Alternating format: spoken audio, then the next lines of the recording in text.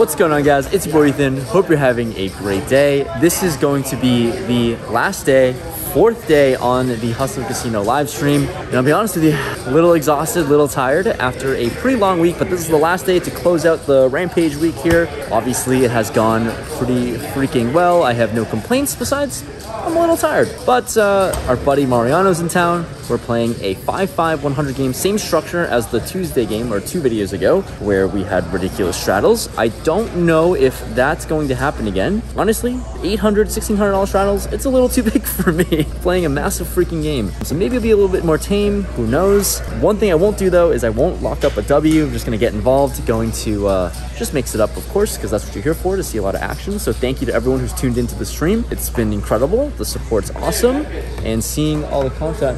There's the man himself, Wesley. Hi. There he is. He's gonna just keep on winning every time because apparently poker's too easy. Poker's too easy. Hope Yeah. today easy too. Good luck. Yeah, it seems like it. Every single time it's easy for you.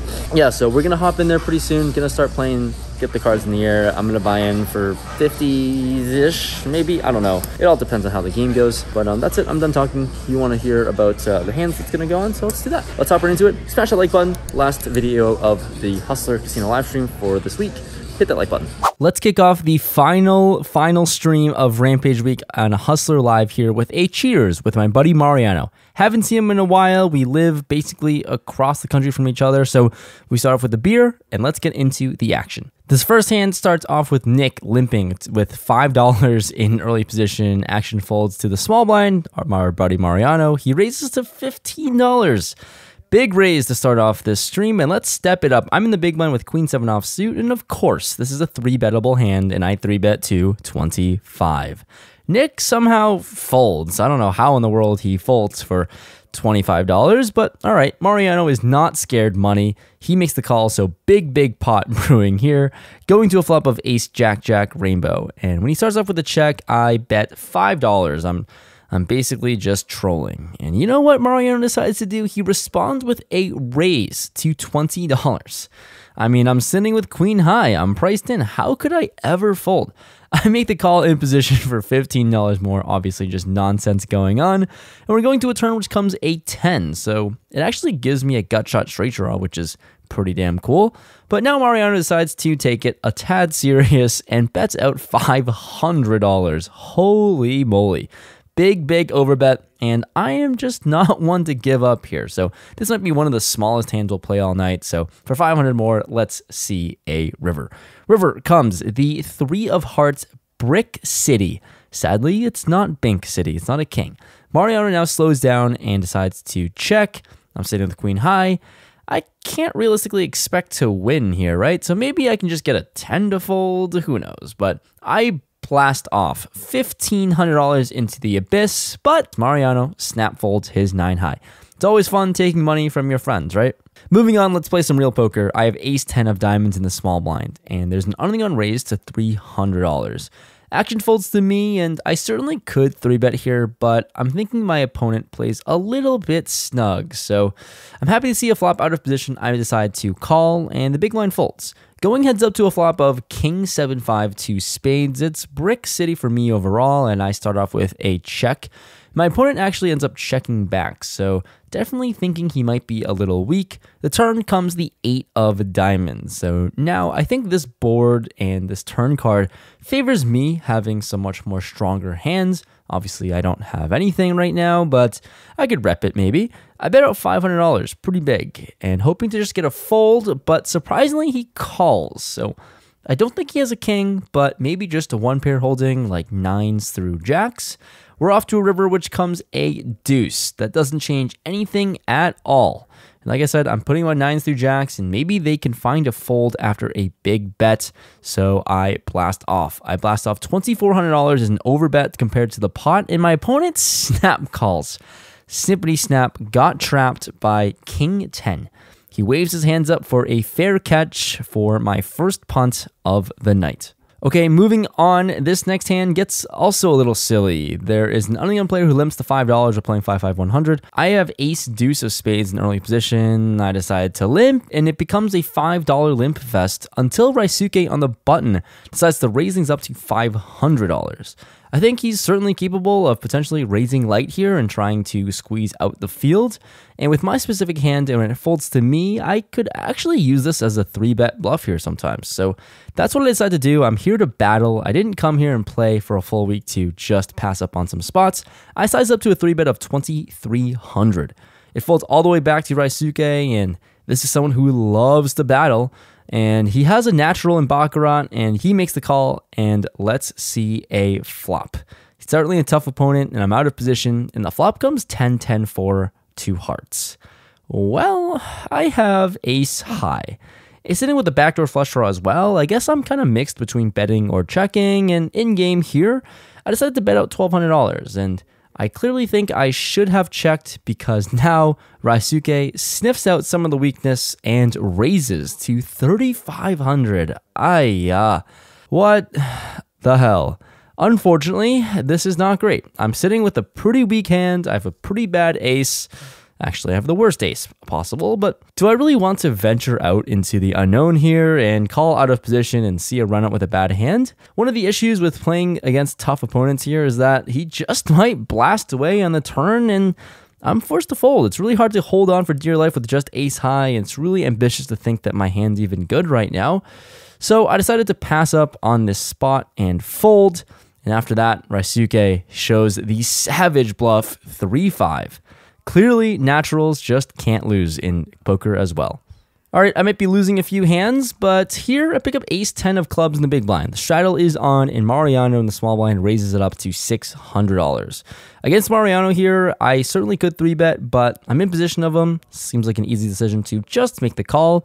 And surprisingly, Wesley on the straddle, he actually 3-bets himself to 2,500. Mariano gets out of the way and folds, but I think my hand's good enough to play. It's certainly feeling a little strange as now I'm playing out of position. I called Mariano's raise and now I have to call another raise. Oh well. Let's see a flop, which comes ace jack 4, 2 diamonds. Flopping top pair, not so bad. I check it over to Wesley and he bets out 1,500. Definitely feel like there might be some merit to check raising here, and right now, after such a small bet, I can deny equity versus flush draws, or maybe even some hands that have a gut shot straight draw like king jack. Anyways, after thinking about it for a while, I end up just making the call. Seems like the standard play here. Turn comes the 8 of diamonds, so the flush gets there, and I'm thinking actually potentially this card might get checked through a lot. So because of that dynamic, and because I wanted to check raise early on the flop, I actually decided to lead small here for 2,600. Still thinking here I can get value from some hands, albeit it's a thin amount, 1 diamond holdings, or maybe a bad jack, maybe a bad ace, who knows. But here Wesley decides on a call for 2,600, and going to a river, hoping to not see a diamond. It is the deuce of hearts.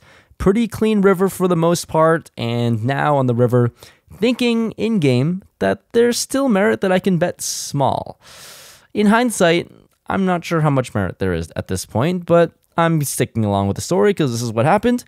I bet out $3,800. Wesley snap calls with, as you can see, a turned set. I see the bad news, and I'm leading and betting out into a set. Instincts are really on point today. No, I'm just bad. I'm just bad. All right, if I can't win with ace-10 or anything else, why not try my luck with pocket queens? I'm on the button, and there's a bunch of limpers until Mariano on the cutoff raises to $200. Music to my ears here. Happy to play in position against a tough opponent here. I 3-bet to 700. Folds around to Mariano, and he's here to battle. Didn't come here to fold. He makes the call, and the flop comes king 8-6, 2 diamonds. He checks it over to me, and I certainly don't love the king on this flop here, but I think I gotta bet small regardless of what I've got. Gotta deny equity, gotta get value. I bet $400, and, well, yeah, not a whole lot of value being had today because Mariano check raises me to 2,000. Already feeling pretty annoyed with this. I don't love facing the check raise with basically only second pair. But I look at my cards, I have the queen of diamonds. It gives me some sort of equity, having the backdoor flush draw being available. So I'm in here. I make the call for 2,000 total and see a turn which comes a 6. Bottom card pairing. Not so bad for me. It eliminates some sets that he could have, but when he continues again for $6,800, I'm annoyed. I wasn't comfortable in the flop already, and I definitely hate seeing this overbet on the turn. I'm going to let my cards go. Makes my life easy. I fold to Mariano, and now, after the fact of the stream, I see the good news. I made a good fold. He wasn't bluffing me. Just a full house. Very nice hand, friend. All right, as you can see from all of these hands, the night may or may not be going my way so far, but it's also been a little quiet, but that's about to change so far as I have Queen 9 of diamonds and raise things up to $300. Put him on the left, Wesley, another pretty strong opponent. He 3-bets to 1,000. And when action folds around to me, after seeing him play that pocket 8s hand, it seems like he's really capable of 3-betting light. So when opponents are able to 3-bet light, you should experiment with 4-betting light as well. We are going out into the wilderness here. 4-bet to $3,500.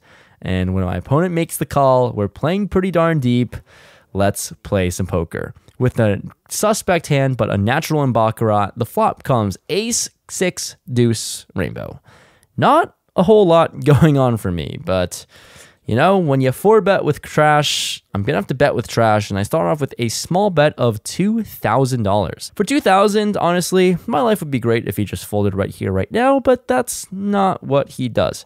He makes the call, which I don't feel great about, but I'm just hoping he doesn't have an ace and has a small pocket pair. We're going to a turn which comes a 6 of diamonds. Board's paired. I improve to a flush draw, so that's a little bit of equity. So let's just better equity, try to fold out a pocket pair, hopefully. I barrel big to 13,000, a little bit of an overbet here. I certainly would love to see a fold, and on screen, you can see he just has 4 high. Definitely not a holding that I would have expected from him, but he ends up letting his cards go. Okay, I feel good. I take this down with queen high. Finally win one on my end, and it comes in a 4-bet pot. The following hand we're going to talk about gets a little fun. Ron starts off the action. He raises the $200 from under the gun, seeing him play a little snug so far today. Anyways, Mariano to my right 3-bets him to 800, and I peel the perfect Israeli Ron hand, queen deuce suited. Let's get after it. I 4-bet to $2,000 with all due respect to Ron. I'm doing it for him. It folds all the way back to Ron, and he ends up actually calling, and Mariano calls too.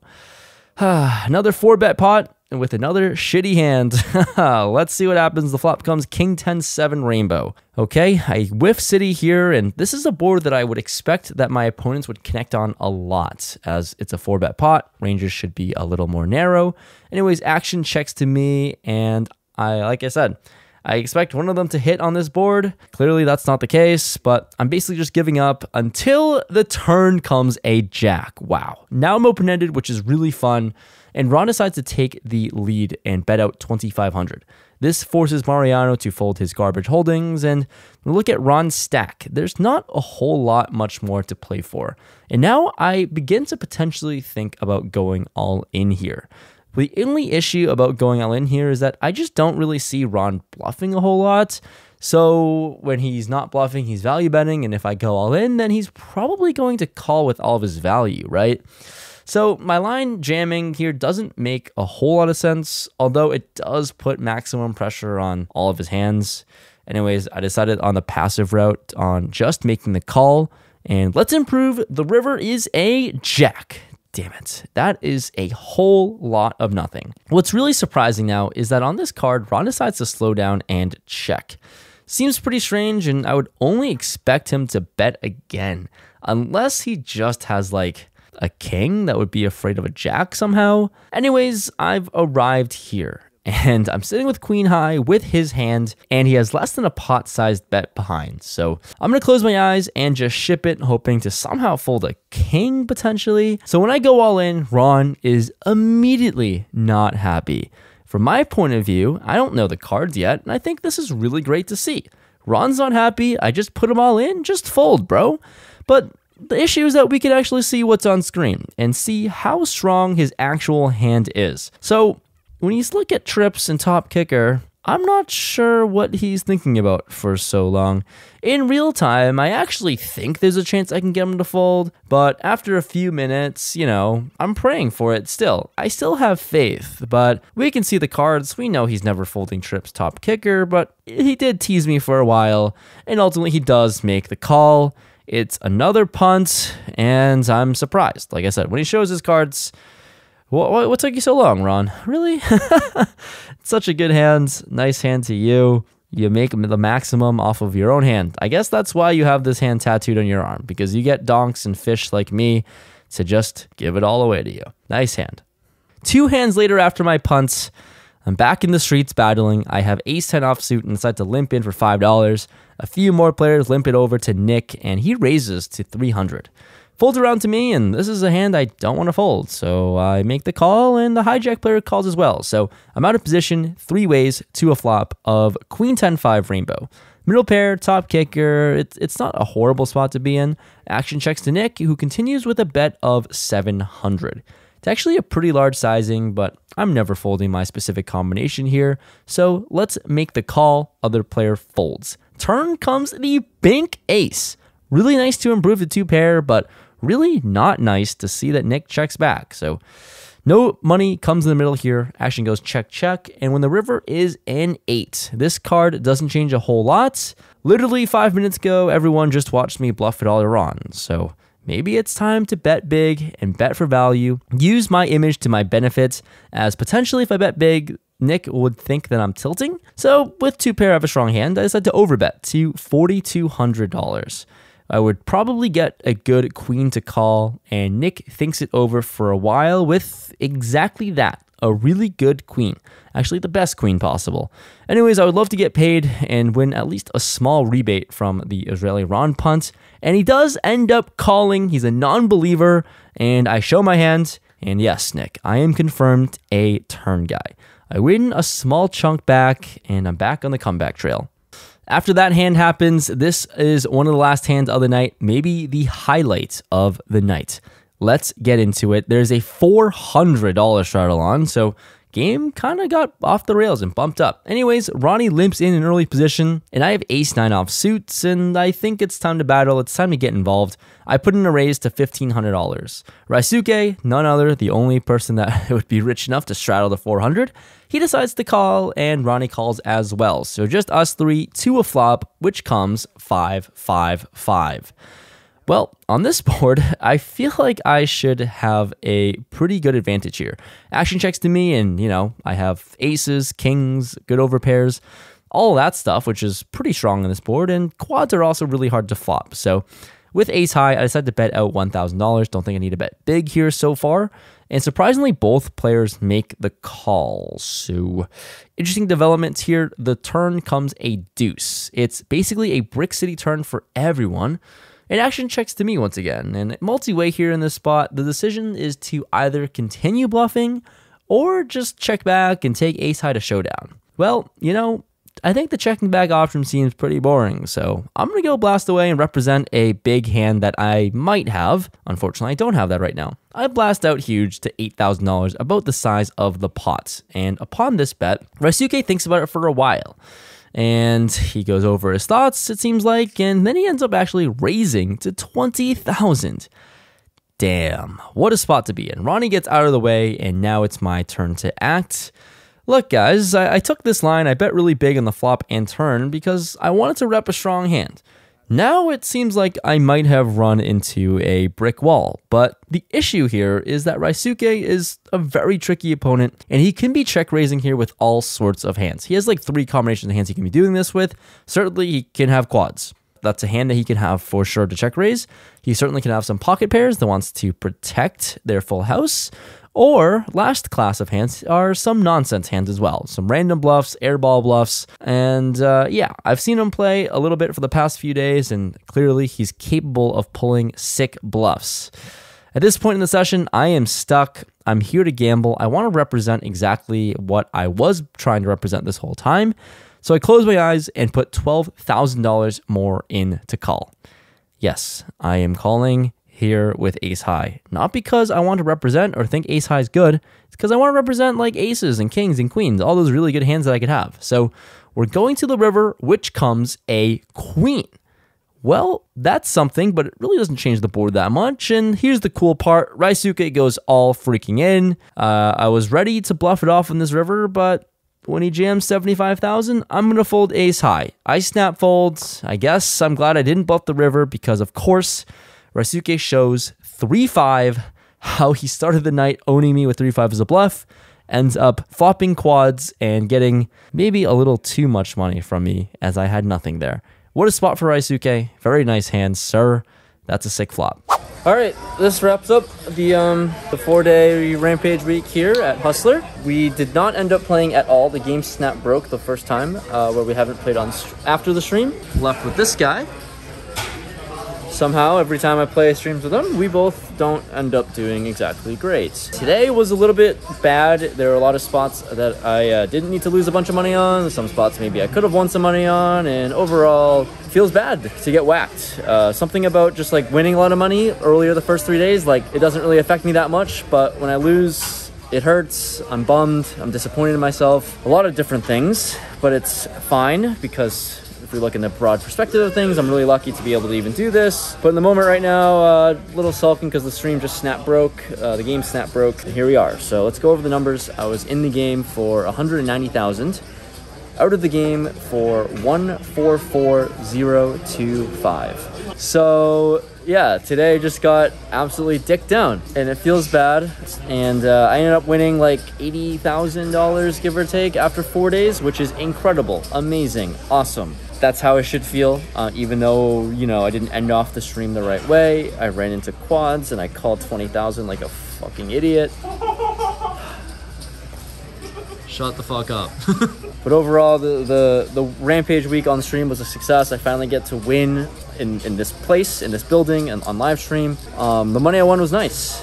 The goal was to make like over $100,000. I ended up profiting like around 80, which is close to it. It's not the goal, but the number's arbitrary. It's just trying to show up and win, and losing, I forgot how much losing hurts because I fucking hate it so much. I just hate losing more than winning. But that's it. Thank you everyone who supported the streams. I know you guys are watching this like 2 months late, but if you watch the streams live, you're in the chat, you're supporting, hating, do whatever you want. Thanks for tuning in. It means a lot. And I'll have more opportunities to play here for sure in the near future. But after this, I'm gonna go back to tournaments. I don't know. I'm gonna go back to Florida. So the next video you'll see might be in Florida. Oh, it might be in Morongo actually. We'll see. Got some cash games lined up, some tournaments lined up. So there's always gonna be more content coming on the way. So yeah, shout out to Carl for editing this video. Shout out to the Hustler Live production team for putting everything together. It's always well run. And I'll see you guys next time. Peace.